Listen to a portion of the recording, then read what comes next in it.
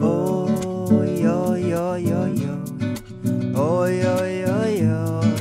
Oh, yo, yo, yo. Hello, welcome to yet another episode of Bedroom Talks.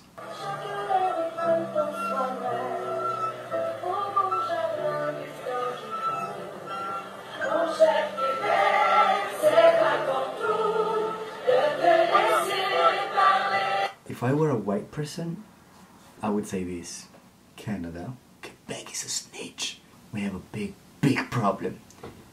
You know how like we're really cool about racism, or how we like keep it on the down low, you know? It's there, you know, because we have like this general image that we create to the world of like Canada being all inclusive, because you know there's just like we give this photo, just framed it very nicely, of just like with a lot of people and inclusion and, as you call it, diversity, and by keeping the white still, you know, on the first class and all that, but still like it's very like, you know, it's not the kind of racism that is like right in your face and like racism, but then fucking Quebec comes along.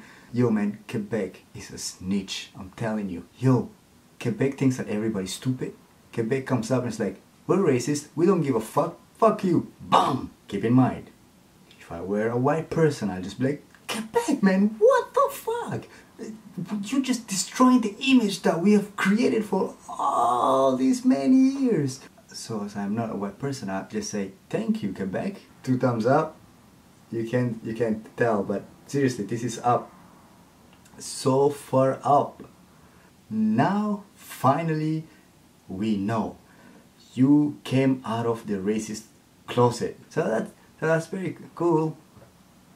In that parade where there's like a bunch of white people that dressed in white, kind of like angel looking, like all in white, singing, and on top there was this like this white woman, blonde, and the only one of course pushing were the black ones, and dressed all in beige or brown, which was also broken. It was very heavy and problematic to push under the sun. Seriously, the only thing missing was a whip. Quebec, seriously. But thank you for snitching, for destroying this image of Canada. Ooh, wait a second. Is that how badly you wanna separate? That basically you want Canada to be like, you know what? You destroyed our game. Get the fuck out. Okay, we're done. Is that your plan? What's that? Nah, you're not that clever. Or are you? Or you're not that stupid. Or are you? I mean, I used to say to myself, you're not that racist, but fuck you are. On va parler de nous. À 60%, on a voté pour.